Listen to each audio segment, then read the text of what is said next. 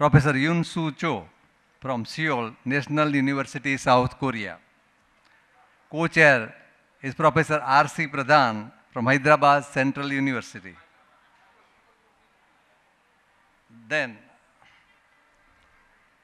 Professor Chirapat Prapandavidya is our speaker. He is from Silpakaran University, Bangkok, Thailand.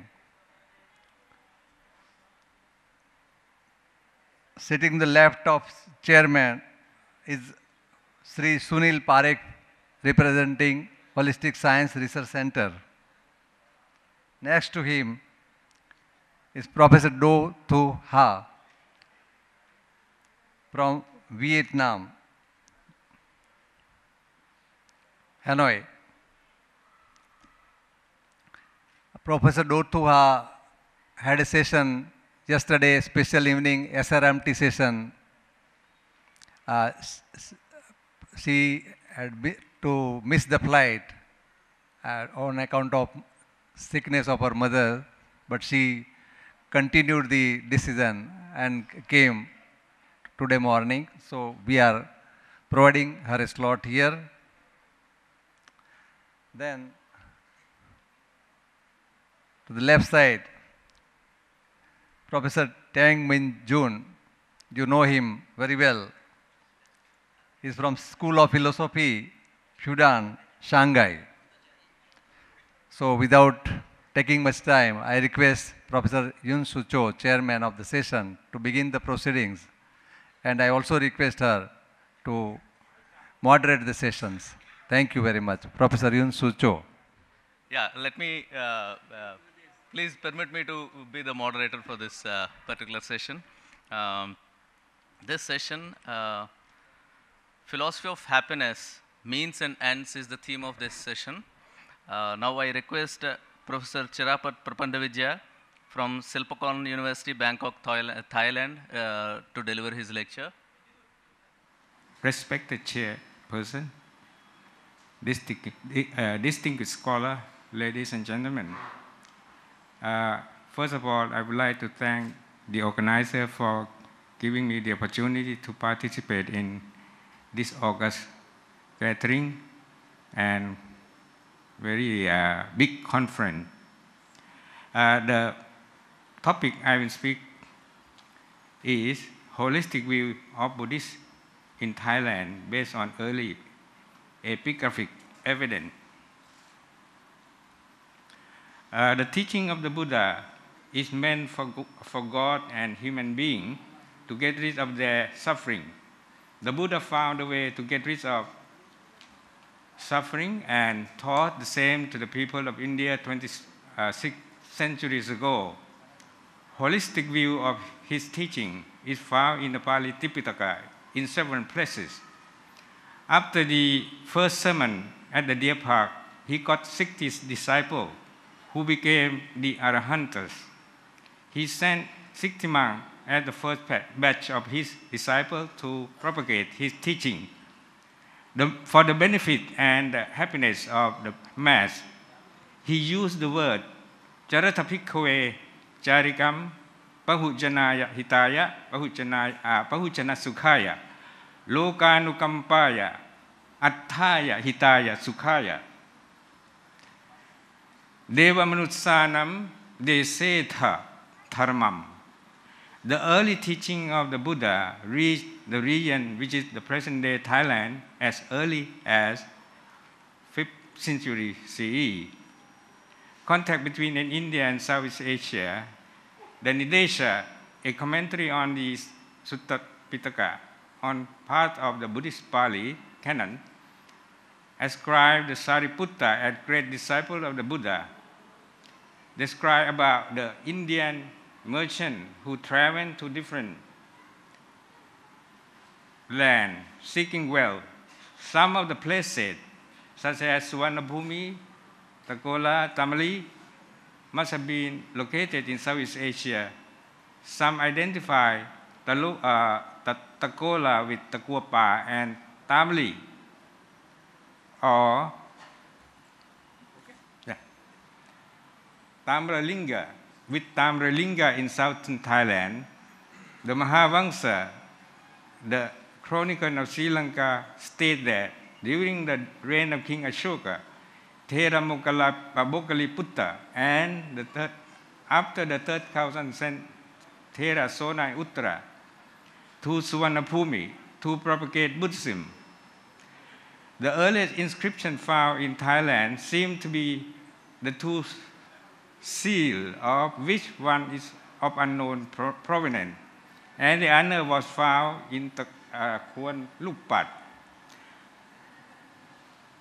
in Krabi province in southern Thailand. The former was ascribed with Ashokan Brahmi, and along with it, the Ratna symbol.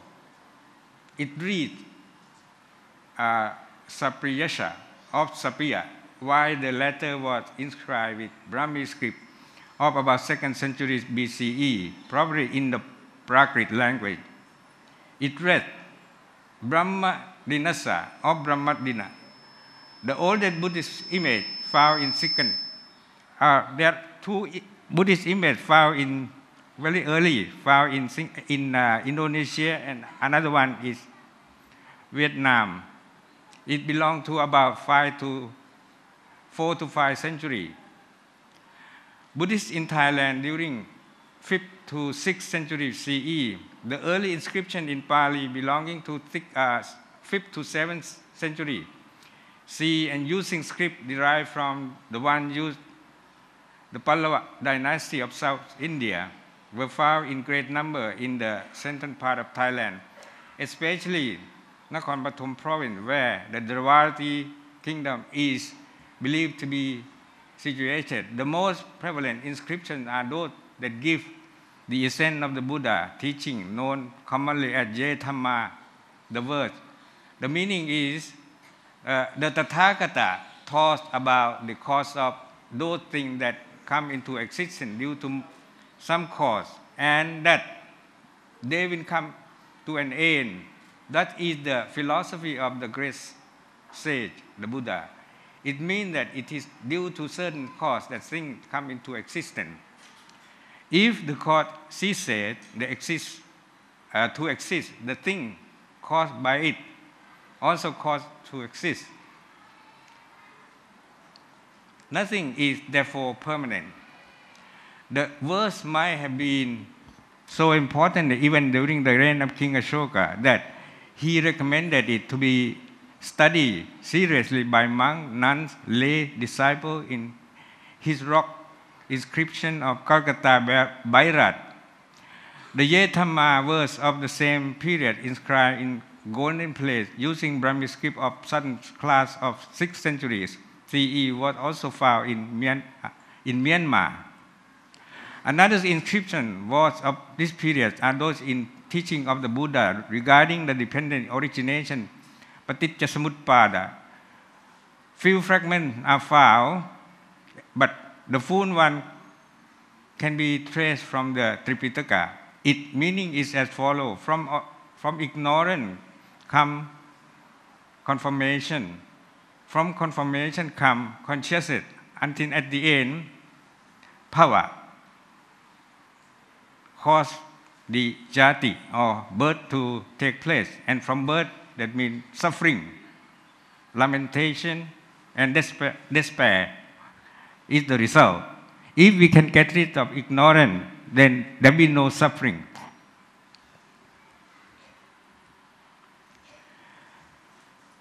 We have also found a very old inscription of the Paticca Samuppada in India about 2nd century CE.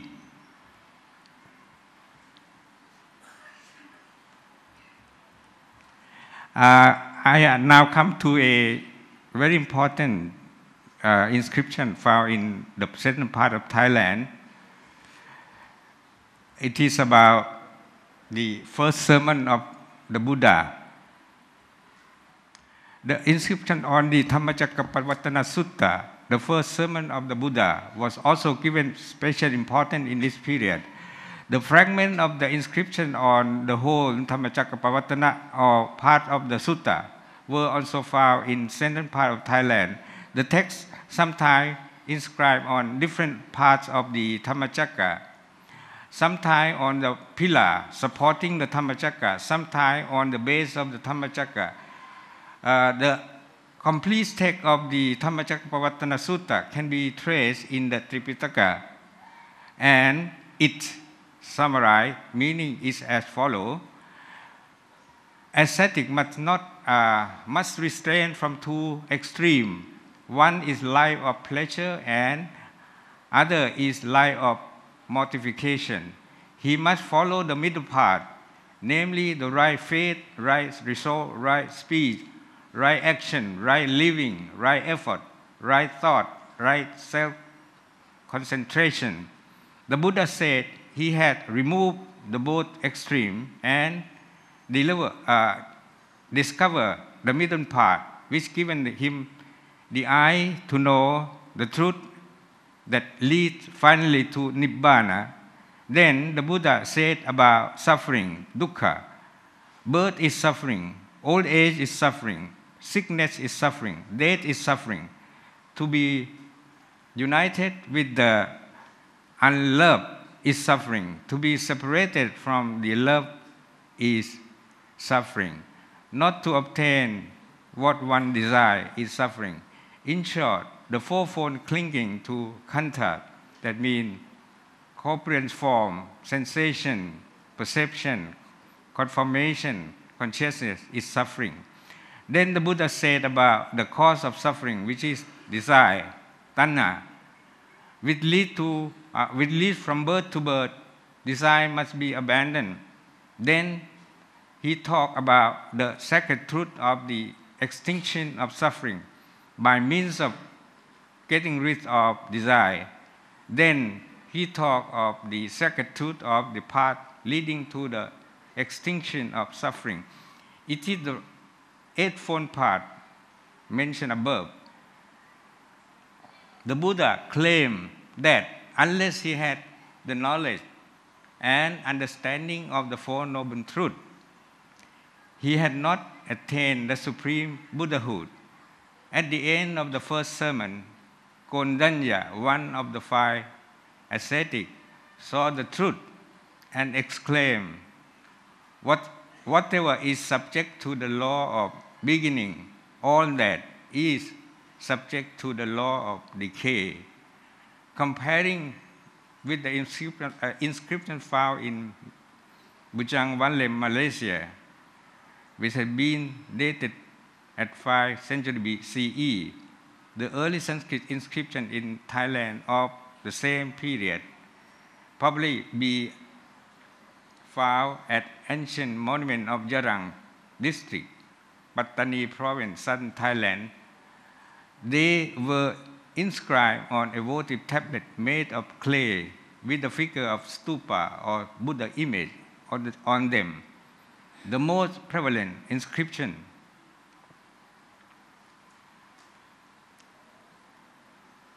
most of them are fragmented and are in Sanskrit verse beginning with Ye Dharma, which is the counterpart of Pali version. The other fragment inscription read Dukkha Samudaya Nirodha Marga, suffering, cause of suffering, extinction of suffering, path leading to the extinction of suffering. This is the first sermon in short. The Sanskrit inscription found in Bujang Wanle, Penang State, Malaysia, using Brahmi script of the southern class about 5th century CE, consists of two Sanskrit words and fragmented passage. And following that, Ye Dhamma is a word in Sanskrit meaning the action, karma, accumulated through ignorance is the cause of rebirth. One will not be born if his action was done with knowledge. The meaning of the fragmented passage is follow. Of the Buddha, Gupta. So it means that there is a relation between India and Southeast Asia from this inscription. very early. The Sanskrit inscription in word beginning with Yeta. So I come to conclusion. The contact between India and Southeast Asia must have taken place sometime before Christian era.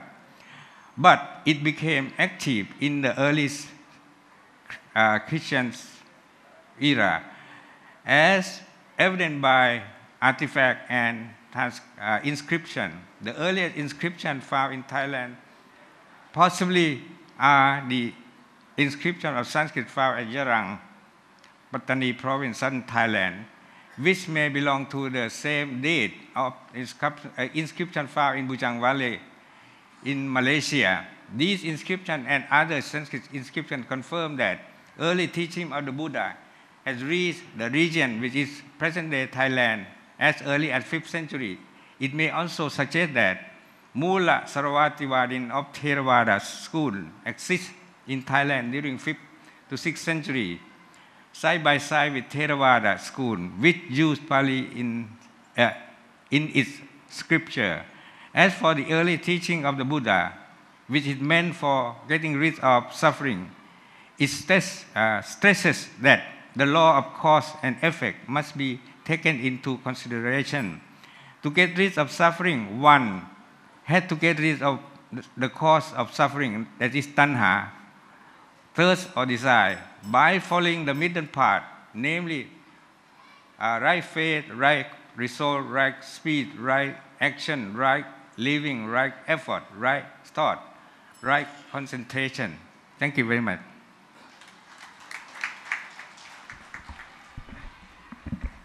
Thank you very much, Professor Chiraput.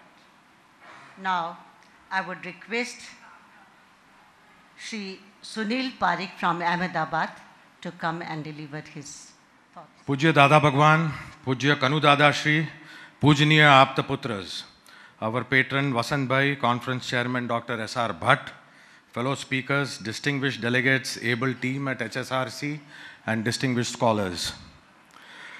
By way of introduction, the following is an extract from the Science of Liberation and Vyavhar Vignan as experienced by Pujya Dada Bhagwan following his enlightenment while sitting on a bench in Surat railway station in 1958. The way to liberation and the way to conduct our life, both aspects have been shared with tens of thousands of Mahatmas who are all reaping benefit of this direct spiritual experiential knowledge today. So let me begin. Man has since time immemorial felt a deep urge to understand the universe and his place in it. His sincere search has led him to many findings, many views, and deeper philosophical research. Much has been written, expostulated, and shared, but today the world is in a different crisis, a deep crisis of personal faith. People seem to have drifted away, gone away from the classical religion and its preachings to a more basic, rational humanism with man at its center, but still feeling alone and lonely. And in a wider perspective, man has also become much more sensual and is leading a life governed by his physical senses, perhaps stemming from a feeling of being lost, a sense of rootlessness, a sense of disconnectedness at an umbilical level from the cosmos around him. In today's time, which is the 5th phase of the descending cycle in the Kal Chakra, man finds it very difficult to find true spiritual path that leads him to happiness, since most avenues are regarded as closed. So he begins to rely for his happiness more and more on material things and the pleasures of his senses. He has also become more egoistic. His pursuits follow his passions today. His measures of success are often also physical and egoism based. Happiness has become just a little more than mere pleasure today.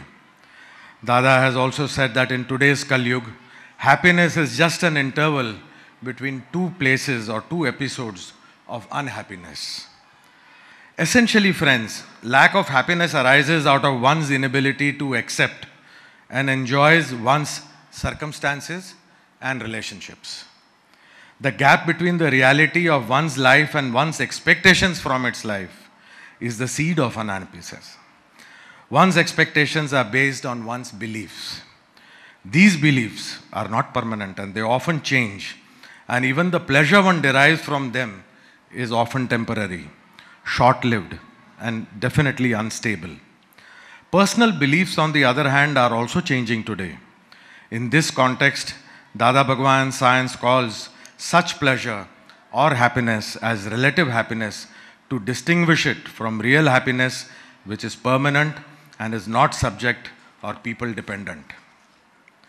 Dada's plain speaking language says that satisfaction, happiness and contentment are all based on our own personal beliefs. How are beliefs created?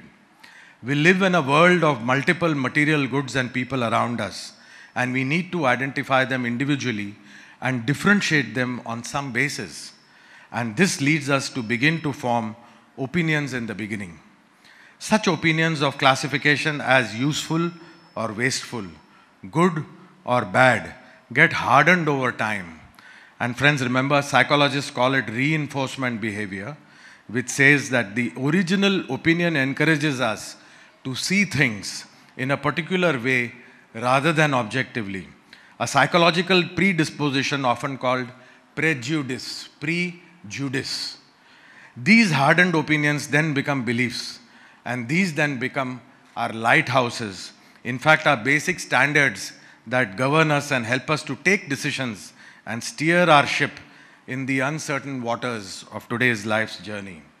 Family life greatly contributes to our fundamental development of core values and opinions which become our moral compass and provide us a blueprint for personally managing our circumstances and relationship as we go through in life. So I want to share with you two examples about belief-based happiness. First, there are two friends and they order a pizza. One of them enjoys it thoroughly and the other one does not. Happiness, therefore, is not an intrinsic property of the pizza, since the two differ in their experience of it. Happiness of the first person from eating a delicious pizza is based on his likes and his opinion about it, whereas the second person's personal likes and experiences and opinions about the taste is totally opposite. Or take, for example, the purchase of an expensive Mercedes-Benz car. It's a great source of happiness for an upcoming professional, a matter of great social and financial standing that it conveys to his peers. But when his neighbor acquires a beautiful Ferrari and calls everyone to see it, the first experience of great joy begins to dim in front of the new development. Happiness changes because of comparison and leads to jealousy.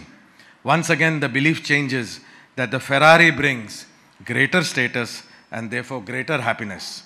It's all about our experiences, our opinions, our beliefs. The functional requirement of the product itself, which is the car, is now completely out of the new equation of societal prestige and pleasure. Both would have done the job of carrying person from place A to place B. So the important thing to realize is circumstances will keep changing. It is their defining characteristic. It is their basic nature is to keep changing. And personal expectations too continue to change. So you see a world where you have external circumstances are changing and you see your own expectations are changing continuously. And the gap between the two is what we call unhappiness. And that also becomes uncertain with time and becomes temporary. When things don't change exactly according to what one's expectation is about something, it causes unhappiness, which then often leads us to a whole set of negativity for the associated people and the circumstances. And this has been our day-to-day story and regular experience. So what are our options in dealing with unhappiness? All the complex issue of failures, personal losses in the family, relationship issues, financial problems, unsatisfied and overflowing desires, diseases, death, old age, sorrow, and pain. There is a huge amount of current thinking on this issue available on a click of a button on Google from well-meaning people and gurus today. The solution lies in understanding that external circumstances are not in our control and must be taken as what they are. This causes us unhappiness and creates conflicts. This understanding takes us into the next level, and that is, unhappiness is our reaction within ourselves in response to the way we feel about our external relationships and sour circumstances. So many alternative approaches by many others teach us the value of managing our internal reaction and processes much better based on how the antaskaran behaves. Some prescribe diktats for the masses, some provide alternate explanations to quiet the burning mind, some take you to find peace in the scriptures, and some revisit the word of the Lord, and some take you to deeper inside in the form of many types of meditations, chanting, prayers, songs, group or single therapy sessions, and some teach us the value of living in the present instead of dwelling in the past, which causes us pain, and the future, which is the source of anxiety. Some, which is a very popular today, also follow Vipassana, meditation of Buddhism, which helps us to actually experience the transient nature of our responses from within. It's rising and it's ebbing away, helping us to focus on what is going on with what is called full mindfulness. After all, the motivation of Siddhartha in seeking the truth and thus becoming Buddha was to find a final cure for the pain and suffering of human life and its predicament with the human desire, tanha, as its root. Psychotherapy also hails the fact that even the scriptures have espoused for a very long time, and that is the negative emotion of anger, hatred, jealousy and violence, lust and attachment, do more damage inside us even before they are expressed and perceived and shared with the external cause. Health, balance and moderation, rationality, all become temporarily helpless against the free reign of these emotions at their peak, and cause a lot of pain to both yourself, your friends and your families. Back to Dada's science. Dada said that one of the biggest source of internal tension today is the almost universal absence of the oneness of what we think, what we speak and what we act. Man vachan kaya ni ekagrata na lost thavathi. There is always a continuous internal tension which is in the situation in modern man. He also said that there are three forms of unhappiness that human beings suffer from. These are Adi, Vyadhi and Upadhi. Adi is the mental uneasiness, that is when we sit and keep worrying all day. Vyadhi is associated with the physical body and pain and discomfort, for example, a headache or a stomach ache. And Upadhi is something that comes from outside and disturbs us.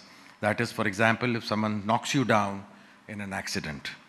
The goal is to free ourselves of these three scorching fires, Trividtap, by being in constant samadhi. It is interesting that in today's world, even the West, in a holistic way of speaking, have now recognized the need for actually measuring, developing measures for measuring and quantification of happiness. And there are two measures that have come in the world for measurement of happiness. One is the gross happiness index, where Bhutan, Sikkim and these type of countries are really doing well. And the other one, which is by the United Nations, when they first produced the first World Happiness Report in April 2012. And now it has been institutionalized, and the last report came out in the month of February. And that lays out a good way to measure and quantify about happiness. What these reports basically do is that they measure Adi and Vyadhi in society. And they have developed indices for measuring these. And therefore, they measure countries. And the four top countries in the world are the three Nordic countries, the Scandinavian countries, followed by Switzerland. America was number 3 in 2012, in spite of being the richest and the biggest economy, but is now come down to the place of 19th. And the reason in the index that they say is it has come down is because of lack of social support, increased corruption, and loss of trust in a society. The principal reasons for variation of happiness between countries and within countries are essentially three. The first is mental health, the second is physical health, and the third is the issues affecting personal relationships in society. And these three constitute the major area And if you have to look at one single reason, which is the principal source of unhappiness in the world today, that is Adi, which is mental worry and mental problems. And this is not directly linked to lack of money, and there is no correlationship with poverty and lack of health. So which means even when you have prosperity, you have mental health issues. This science of liberation of Dada gives an example of the constant feeling of insecurity that one experiences when one is living in someone else's house, compared to the total peace that you enjoy when you are living in your own house. The body assembly of Sunil, that is mind, speech and body, is an object that is to be seen as totally separate from my own real self. This real self is only a seer and knower of all that Sunil is experiencing. This act of knowing and seeing is totally neutral and remains steady, while the experiences of Sunil may be that of happiness or sadness. The real self-state of happiness is not dependent on the condition of Sunil's being, his relationships or his circumstances, and therefore progressively takes us on to a stage of experiencing a permanent state of inner joy, which is called Ananda. Further, from the perspective of Dada's science, the understanding is that our current life and circumstances are the direct result of whatever has been shaped by us in our earlier lives. It also explains how exactly is the blueprint of our future life is being created in our present life by us today. It also explains in detail how this blueprint then gets transmitted from one life to another life, and then it explains how exactly does this blueprint that we have created for ourselves pans out in the next birth. This is the law of karma. So the point to understand for happiness is that the cause of all my life's relationship issues and unhappy circumstances is that it is only I who is wholly and solely responsible for whatever is happening to me in my life. I will repeat. It is only I who is wholly and solely responsible for whatever that is happening to me in my life. This is a very humbling and an ennobling realization. This life, therefore, is a direct consequence of my intents of bhav karma of my previous birth, very often created out of ignorance in their consequences for the next life. Once the process is understood, the mind then begins to accept things as they are. The desire to change our relationships and circumstances, that burning desire gets milder and milder, and one is able to adjust much more easily. One of the consequences of understanding this transactional nature of this universe is that all the individuals in our relationships now become innocent. They are just messengers delivering my own dues of happiness and unhappiness as the time goes on. So, this is the birth of what we call Nirdosh Drishti. It is when everyone we regard as innocent in our eyes. It is a very big darshan that opens out and leads us to happiness in everyday life in ways that only we can experience it if you get on to this path. And this is the experience of all our Mahatmas who live in Samadhi with this. There are other similar very powerful aphorisms emanating as a consequence of understanding that capture the essence of this teaching and make it very easy and useful to apply in one's daily life. These are very practical and effective and actually lead us to reduction and elimination of conflicts in our life, leading us to tranquility in day-to-day living. So many Mahatmas are enjoying this. Normally we regard happiness as our goal, but in case of our Mahatmas, we are living with happiness. We are not living for happiness. I repeat, there is a very big distinction. We are living with happiness and we are not living for happiness. So the 4 key aphorisms for happiness, and these are really keys that Professor Lee also shared one of them, and there were other speakers also, that actually give you a methodology of simply solving the puzzle in life. And this leads to a better day-to-day living, and then also opens the gate and makes us purer and gets us ready for final liberation. And the 4 of these aphorisms are, number 1, in Gujarati it says, Bhogve teni bhool. Translated, it means one who suffers is at fault. This, as we have seen, is a direct consequence of the basic understanding of what is happening in this world around us. Each one of us is wholly and solely responsible for whatever is happening to each one of us. Second aphorism, Athalaman Talo, translated means avoid clashes. For example, if we have invited someone to a family function and then we get left out from the invitation list when that family has a function, he forgets to call us. No reciprocal expectations are to be exercised. If one is hurt, it means that one has seen the other as an independent doer of what he is doing. But if you see him as a messenger of delivering pain to you, then he remains innocent and you collect your pain and be on your way. The important message is, do not build new negativity and karmas while dealing with such typical situations arising out of your past in your present life. This is the key to success and to better living. Avoid the seeds of conflict altogether. The third aphorism is Banyu te nyay, which means whatever has happened is natural justice. It is wise, therefore, not to apply human laws, laws of the courts, or laws based on mutual reciprocity in our relationships. It's a grand acceptance of things as they are, because that is regarded as the fundamental truth. Things happen only because of earlier causes, and nature makes no mistake. It is 100% perfect. The fourth aphorism that takes us to happiness and to liberation is a positive drashti, which means in every circumstances of our life, there is always a choice as to how you see it, positively or negatively. For example, if your little finger gets cut, do you lament the fact that your finger has been cut? Or are you happy that you still have 19 more fingers and that you are functionally absolutely okay? Even at the level of the intellect, such positive views create an aura of happiness and do not allow you to breed and suffer during this whole science. It is important to understand that whatever relative happiness is in a subtler way.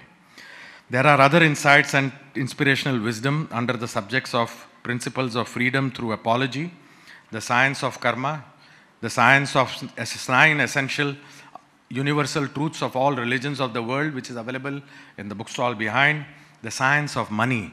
Where does money go? Where does money rest? And what is the science behind money? And more about doubt and mistrust. Finally, in the end, these life after life of unending birth and death, constant struggles, and the continuous rise and ebbs of one's ever-changing circumstances makes us ache deep within. It's suffocating, and there is a thirst, a renewed desire to step out of this suffocating, perennial, philosophically meaningless cycles of life and death. And this indeed is the beginning of the search for the final personal salvation of man. I bow in obeisance to Dada Bhagwan for his krupa to help me to realize that I am not a human being experiencing spiritual life today, but in fact I am a spiritual being experiencing a human life. Om Shanti, Shanti, Shanti. Thank you very much, Professor Parekh. All our speakers are very senior most and learned people. I need not to say anything to them, but let me just clarify one thing, that to organize this conference, the organizers have given their more than 1 year's effort and hard work. So what we can do, at least we can give few minutes of our, and we can curtail our speech to few minutes. I am nobody to say anything. I am not an authority, but as I am only a moderator and MC of this session, I had been instructed by the organizers. So hope nobody will mind and everybody will cooperate with the organizers. Thank you very much. Now I invite another speaker, Professor Tang Mungjong from China. We have heard him yesterday. Please, I'll request everybody to clap for him and let us listen this young scholar from China. Thank you very much for the conference to give me one more chance to make a presentation, present what about my recent studies in Buddhist logic. the title of my presentation this time is The Concept of Sadhana in Chinese Buddhist Logic. And sadhana, and I'd like to trace the origin of the Chinese interpretation of the sadhana from Indian into Indian sources. I will be brief as I can.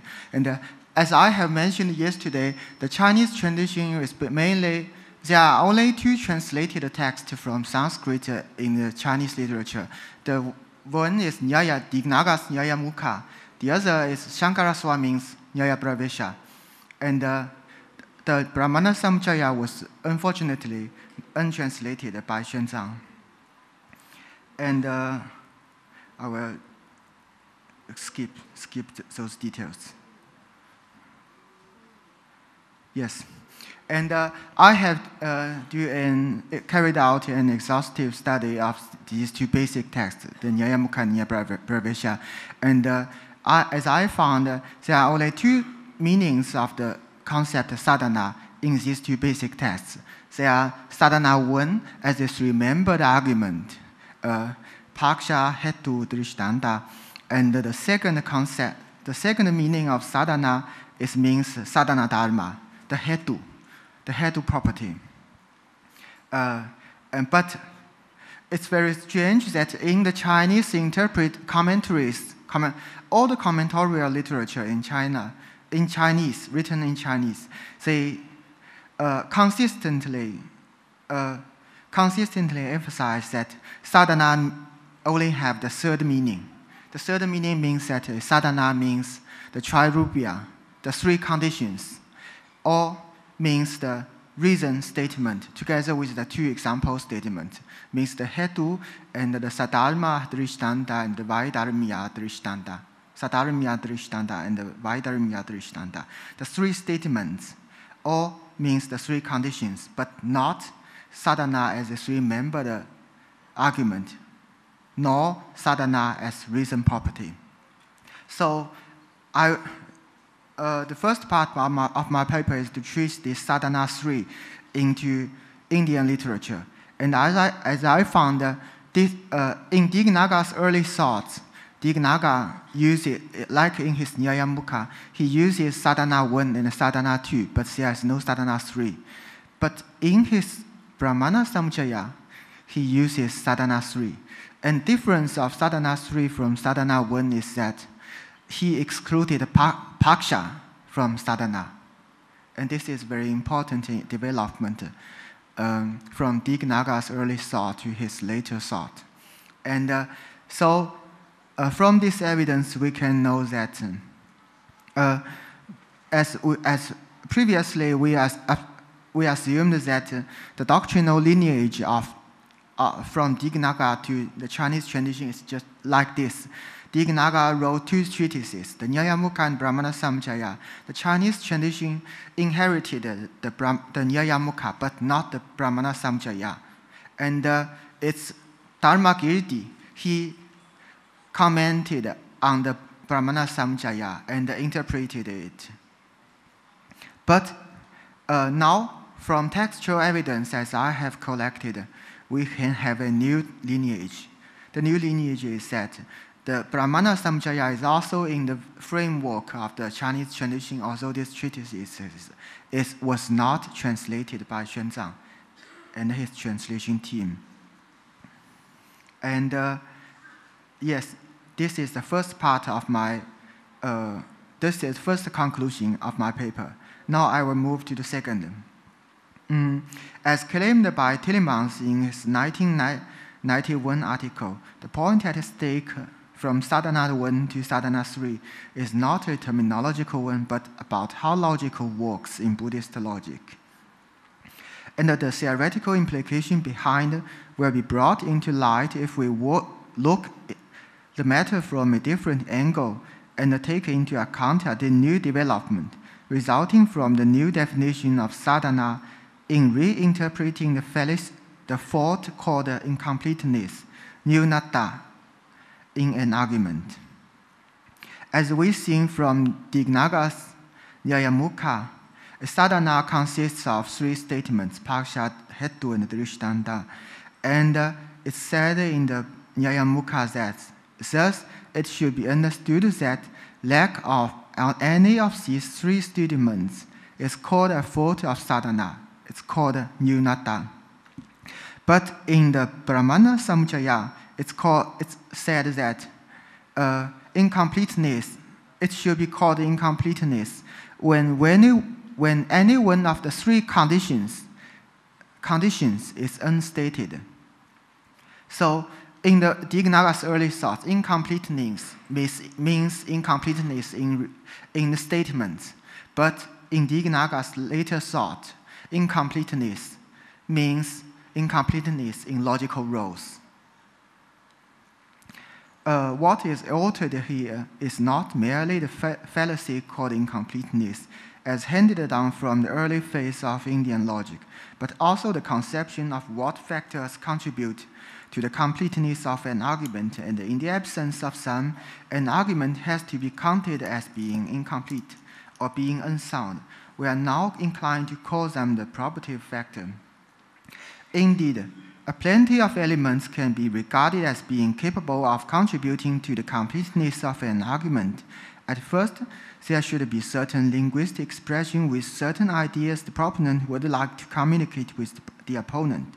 And this expression should be capable of explicate those ideas in obeying certain semantic conventions.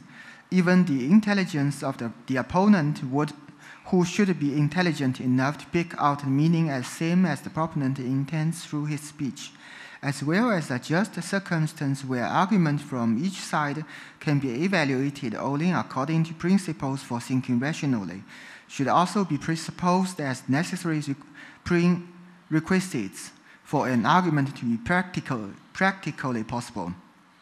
Therefore, by the term probative factors, we do not mean all the necessary conditions for an argument to be complete, which are nearly infinite, but only the factors which were actually selected by certain theoreticians in the history as the focus on which their theorization of argument concentrated. So, the probative factor is just a metalogical concept, but not a first-order one. This is only a concept used to represent or recapture the main concern of a logician in his theory of argument. In fact, we are bound to select only a limited number of elements for reflecting on arguments in a theoretical manner, and this does not prevent us from recognizing the fact that there definitely are other elements yet theorized in our present framework or even yet unobserved. The mere illustration of probative factors, necessary conditions, contributes just as little as a good institution, a good common sense of what a sound argument looks like to a theory of argument, let alone its being a theory of logic.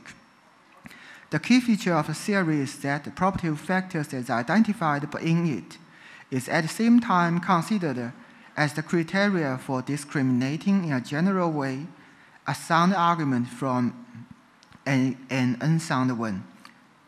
Therefore, a theory of argument could possibly step on different approaches in identifying different probative factors and result in different systems of criteria for sound argument, as well as different systems of logic. Now I come to the text.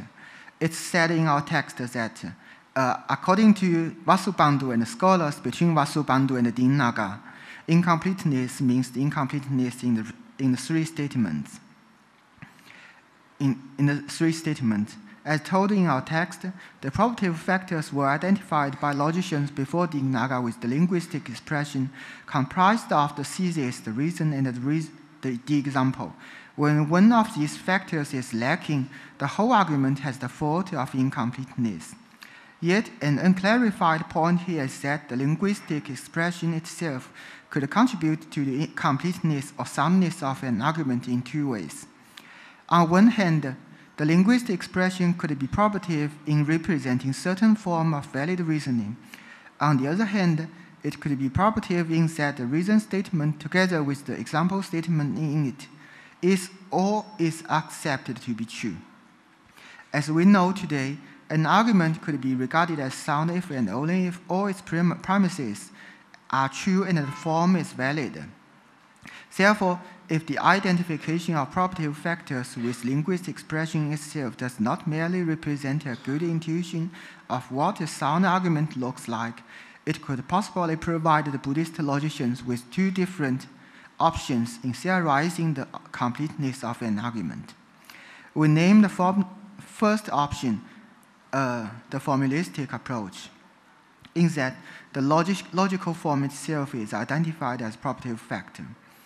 As to the second option, to identify the truth of premises or of the reason statement with the example statements as property factor, to theorize this point and to let the truth of both statements be criteria for discriminating sound argument from unsound ones, we gave the name epistemic approach or dialectic approach, depending on which conception of truth was taken by the ancient logicians.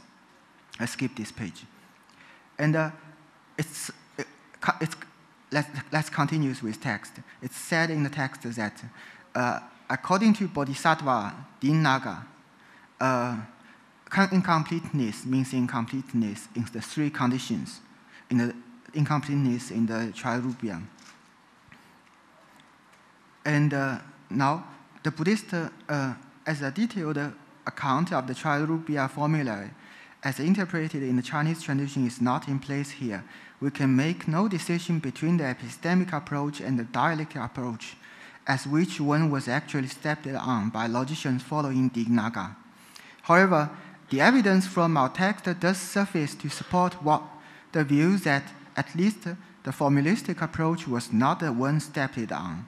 For this aim, we just needed to point out that the incompleteness or unsound arguments, which are to be rolled out by the three characteristics, are also of the same logical form with that of sound argument in Buddhist logic. And then in my paper, I gave three examples. The first example is that the first condition, Paksha Dharmadva, is not satisfied. The second case is that the second condition, the Sapaksha Sattvam, this condition is not satisfied. And the third condition, I gave the third case is that the third condition, the Vipaksha Asattvam, is not satisfied. And through the analysis of these two conditions, these three arguments, we know that in all the three cases above, a valid form of reasoning has no function for discriminating sound argument from unsound ones. They are just considered as sound on account of the lacking of this or that characteristic. The property factors in this theory are not the logical form, but are the three characteristics, or to speak simply, the truth of the premises of an argument. Therefore, I move to my conclusion. In the development from Vasubandhu to Dignaga and his Indian and Chinese followers, and in the new interpretation of the sadhana as the triple characterization of valid reason, instead of the linguistic expression of a three-membered argument, what comes to the fore is a more and more clarified conception of what is essentially decisive in an argument. In identifying the decisive factor with the Trirubya, or the truth of premises, the truth of Hetu Vachana and the Drishtanta Vachana, Dignaga and his followers lead the Buddhist theory of argument to an approach sharply different from that of formal logic of their European colleagues. So, thank you very much. Thank you very much.